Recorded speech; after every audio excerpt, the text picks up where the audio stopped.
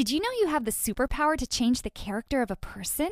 If you want to know how, you have to like and subscribe to this video, because My Story Animated will give $1,000 to one lucky person who subscribes in the next 7 days. Tell your friends, your sister, brother, and mom to subscribe now. Hi, I'm Annie. When I started basic school, I hardly ever talked to anyone. I was so shy and quiet that some of my classmates thought I was a dummy. My kindergarten teacher even told my parents to take me to a doctor and find out what was wrong with me. But Dad completely lost his temper with her. Are you dumb? She is too beautiful for there to be anything wrong with her. Why don't you save your advice for some other real dumb kid? But no matter what, my shyness just didn't go away. I didn't talk much to my classmates, and they thought I was a snob. As if. Once when I was in the first grade, some of my classmates asked me to share my candy with them, but I just stared back at them and didn't reply. Who do you think you are, you dumb girl? I said give us candy. I didn't say a word and started walking away. They got angrier and circled me. Suddenly I opened my mouth and let out an ear-splitting scream. They were so shocked to actually hear my voice that they just stood there stupidly, and I managed to escape. But at home I was a completely different person. I was super chatty and an awesome storyteller. In fact, sometimes my parents begged me to stop talking because I was giving them headaches. Once I kept them awake all night telling them a story I had in my mind about some princess. And because I didn't know how to write well, they spent all night writing it for me. It ended up about 90 pages long. I will do this every night, sweetheart. I can't believe I have such a beautiful daughter in my life. Dad just worshipped me because I was pretty. Mom was different and loved me no matter what. I was still too shy to talk outside my home, but people never stopped trying to become friends with me. And I know why now. It's only because they thought I was cute. But I had to admit, I kind of liked it. When I was in the 3rd grade, one boy threw a piece of paper at me that said, "Your smile makes me happy, but your words make me happier. Can I hear them?" I blushed, and from that moment, I tried to talk more. So I made new friends and also started taking part in different school activities, but still without talking much. When I was in the 8th grade, my parents helped me publish my first short novel. But it was a failure and people didn't like it. I got sad. Dad didn't take it well and sued the publishers, saying it was their fault.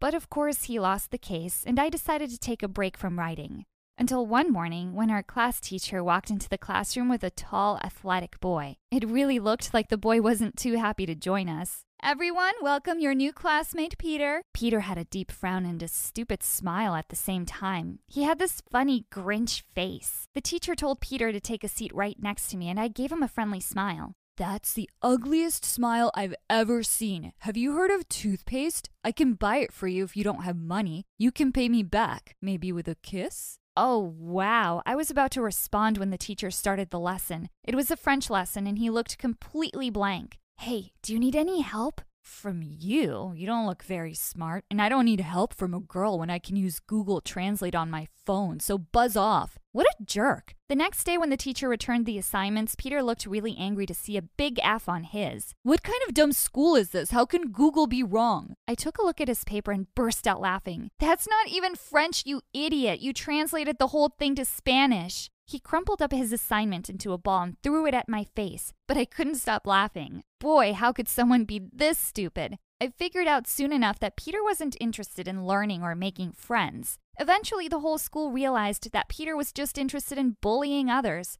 Sometimes he would snatch students' lunch and threaten to beat them if they reported him. I was one of those unlucky students. But after the 3rd time he did it, I reported him to the principal, and he was put in detention. When Peter returned from detention, he looked straight into my eyes. "You are going to pay for this." "Well, you should know your limits. If you ever try to bother me again, I swear you will regret it, and I might even tell Dad." Aw, Daddy's daughter, look at me. I'm so scared. Oh, Mommy, hug me. Once he tried to knock my books out of my hands when suddenly a bunch of boys behind him came and said, "Dude, why are you being like this with a pretty girl like her?" "Wait, what? So if I wasn't pretty, that would be okay?" "Well, pretty girls deserve special treatment, you know? So now we're all here to stop him. He can't annoy pretty girls." "Well, thanks for your caring, but girls can defend themselves."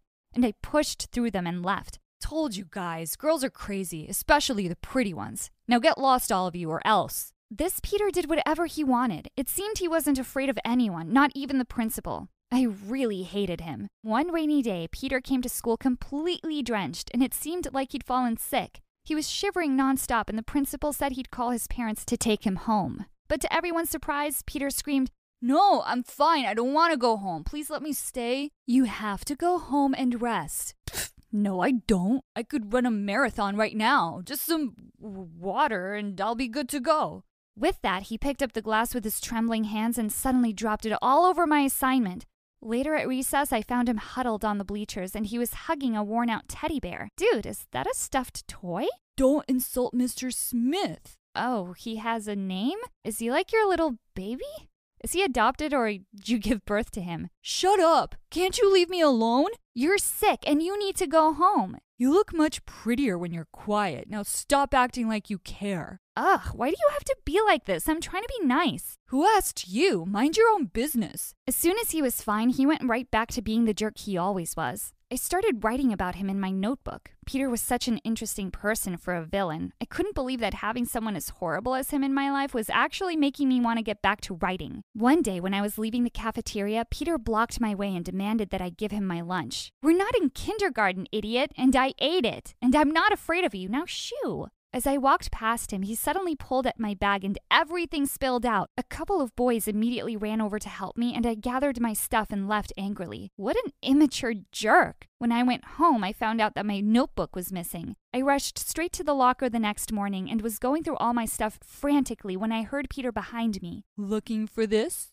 Give that back, you jerk! He threw it at me, giving me that stupid smile of his. Got what I needed. And with that, he walked away. I had no idea what he was up to, but I found out soon enough. Later that day, the whole school was gathered in the gym for a lecture on fire safety. As we stood waiting around for it to start, suddenly Peter jumped onto the stage and tapped the mic for everyone's attention. While we are all gathered here to talk about our safety in school, I just want to say I don't feel safe at all. How can I when I have a stalker right here? Oh, no. Just then, the large screen behind him flickered and images from my notebook showed up.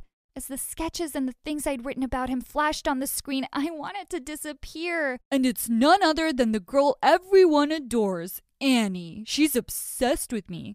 Guess just 'cause you're pretty on the outside doesn't mean you can't be a total creep inside. So everyone be careful. You might wake up someday to find yourself a villain in her novel. She's cuckoo. As everyone's eyes turned to me, I could feel panic rise in my chest. But it's okay, sweetie. I can still be your boyfriend. Want to hang out sometime? As I ran out of the gym, I turned around and said, "You're bad. I hate you." As I walked into the school the next day, my legs were trembling. I just stared down at my feet as I entered the classroom. The lesson started, and when the teacher asked me to read my essay out loud, I just looked down and shook my head. Just as everyone was leaving for the cafeteria, Peter hung back. Hey, Annie, are you okay? If this is about the gym thing, everyone knows it was just a harmless joke. I just stared at him silently with angry tears, and I threw my lunch at his face and walked out of the school. This time he didn't respond and looked a bit guilty. Peter didn't come to school the next few days. I don't know why, but I actually felt worried. One day he finally showed up. "Hey, I still don't like you, but I made sure to make notes for you when you came back. And no, girls aren't dumb. We can be emotional sometimes, and that's something we're proud of." Just then, to my shock, Peter broke down and started to cry. Annie,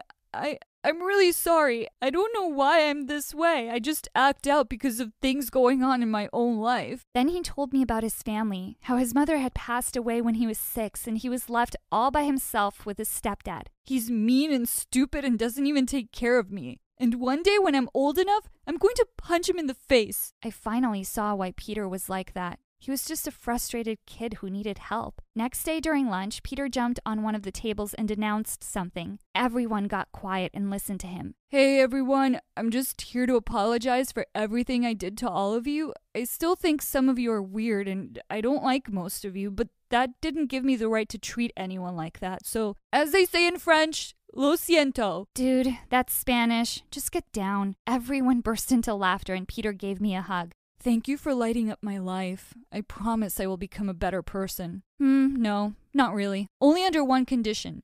Make me the irresistible, handsome, great hero in your novel. Helping Peter become a better person is my greatest achievement. Now he is a medical doctor with a beautiful wife, and he named his child Annie after me. And me, I'm a writer now.